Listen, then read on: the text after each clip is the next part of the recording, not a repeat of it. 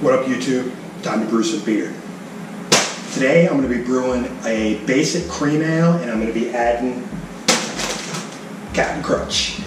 So I got all the grains that I need. I got my yeast starter going, my homebrew. Got to be drinking one to make one. So what I did was I bought the Liberty Cream Ale kit as a starter because it's a basic cream ale, and then I'm going to be adding a whole bunch of Captain Crunch to it. So let's get this started.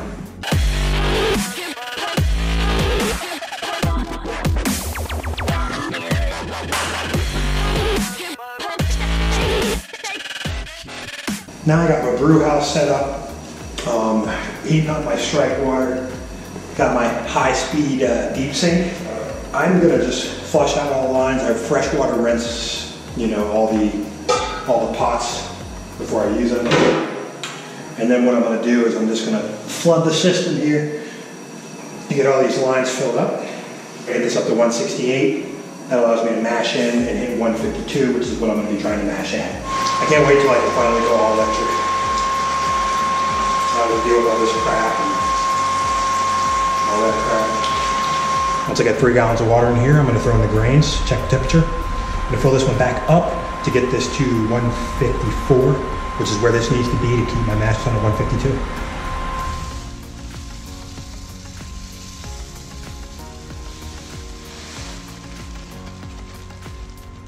And then for this recipe, we also have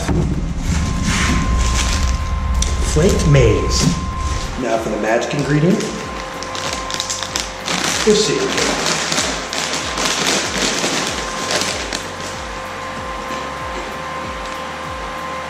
Good year.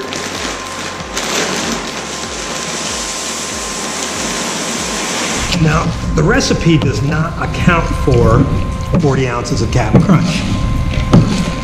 So, we're gonna have to get in some adventurous territory here. What I'm gonna do is I'm gonna run an extra gallon of water in here. I love it when it works out. Right at 152 with the temperature dropping. So now we're gonna get this to the required 154 to maintain temperature. And I'm going to start my mash timer. Sorry, that was rude. I'm going to start my mash timer. Now we're going to switch out our plumbing so we can start recirculation. Cut that off. Pulling from the mash tun. Make sure that's open. That's one of the many reasons why I want to switch to all electric. Gas ran out while mashing. I knew it was low, but I didn't know how much I had left. Obviously, this stuff's expensive, so I don't want to waste it. But that just caused a temperature drop. So now I'm going to have to extend my mash time. Got this thing blazing, and we got to get this. We dropped down to 150, so we gotta get this back up to 154. More importantly, we gotta get this back up to 152. All right, we added the extra time that was required for the mash. It smells like beer with Captain Crunch. I don't know what I expected in there. And now we're gonna start bringing our sparge water up to temperature. Our mash out is at 170. So, crank the flame. Sparge water's at temperature. So we're going to cut the pump and set up for sparge. So you're going to go there. Circle this right over here. Open back up. Two things. I'm trying to match the flow rate there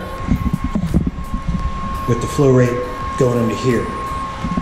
Another thing I do, the reason why I use this clamp is because I can tell if the wort level drops lower or higher than where it's at right now, then I know that my flow rate's off and I need to adjust the valves. We're at just under 6 gallons, 5 3/4 gallon. The packet comes with this corn sugar. It's automatically in there. It's 5 ounces for carbonation. I force carbonate. So we're just going to add this to the boil.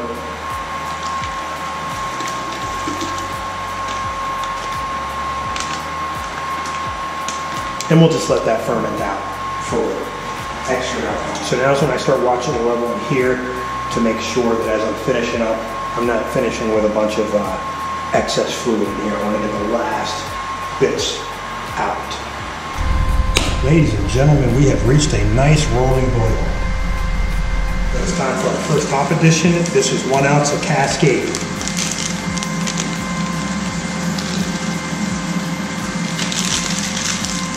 And we start our boil timer. 15 minutes left in the boil. So the 2 things we do right now is we add a Werfel tablet. I gotta buy more Werfel tablets. That's a finishing agent, just to make beer a little bit clearer. And, nope, not that. And we're gonna add our, I'm gonna add the wort chiller to start to sanitize it. I don't know if this is overcautious, but I also like to run the boiling water through the pump just to sterilize this entire system before I actually cut off the flame. 2 minutes left. So, final 1 ounce of Cascade for flavor. Gonna let that go for 2 minutes. Then we're gonna kick on the wort chiller. Flame it.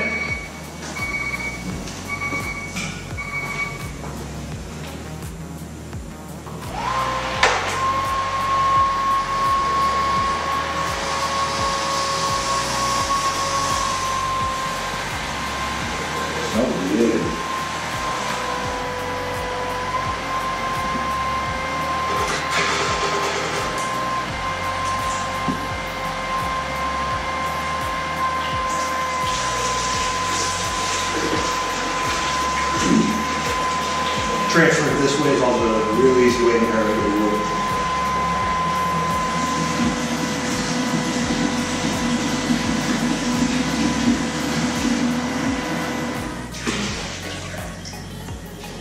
Well, as you can see, got a good bubbling fermentation going on there. Our expected recipe starting gravity was supposed to be about 1.04, but that doesn't account for the priming sugar that I added or the Captain Crunch. So we hit 1.054 for our starting gravity. We're gonna shoot for 1.014-ish to finish, but I'm gonna go based on flavor. So we'll let this bad boy go, give it about a week, and then I'll pull my first taste. So this fermented out way faster than expected. 7 days in, we were shooting for a final gravity of 1.014. 7 days in, it was at 1.004. So I cold crashed it at that point to stop the fermentation process and let it sit for about a day. And now I'm getting ready to rack it into a keg and put it back on, let it age for about 30 days. But the flavor is very good, so no complaints there. So there we go. We're gonna let it age for 30 days or so, and who knows? By then it should be nice and clear. So here it is.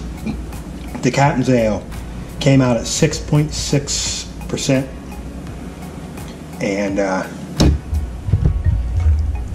I know you can't taste it through the camera, but it is delicious. So this is a nice summer brew. It has a little bit of aroma of the Captain Crunch, but there's a little bit of taste there, not too strong. It's not too sweet, but when I tell people I brewed it with Captain Crunch, they're like, yeah, I can taste it. So definitely gonna be making this one again.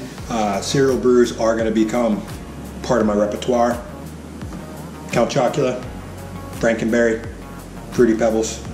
I'm looking in your direction.